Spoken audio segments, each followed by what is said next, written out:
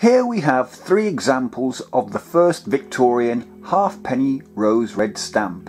This little stamp was first issued in the UK on the 1st of October 1870 and was in production for 10 years.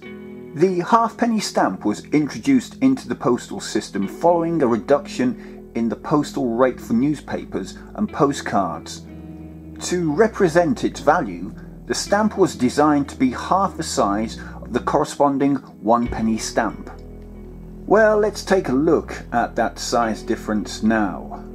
So, are they exactly half the size of this penny red?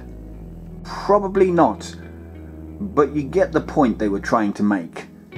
More interestingly though, they are the smallest UK postage stamp ever issued at 17.5mm by 14mm. And it was their small size that earned them the cute nickname Bantams. A plate number was engraved in the design in the left and right side of the lacework, here and here. But as can be seen on these other 2 examples, they are often obscured by cancellation or postmarks and therefore are hard to make out.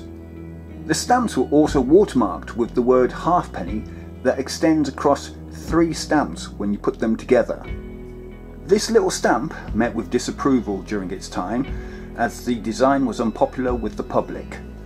Difficulties also arose when the printer's original intention had been to issue these stamps in a shade of light green, but experiments to produce an ink in that hue proved to be time consuming, so they dropped that plan and used rose red ink instead.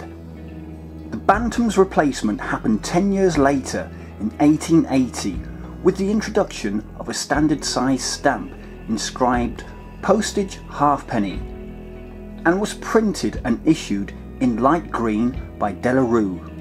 Similar in design to this one here, although this is a postage revenue halfpenny stamp. Well, I hope you've enjoyed looking at this underrated stamp. I love the fact that it's the smallest one we've ever produced here in the UK. So do you have this one in your collection? Let me know in the comment section down below if you do. More videos are coming up, so please do subscribe if you haven't already done so. And until the next one, bye for now.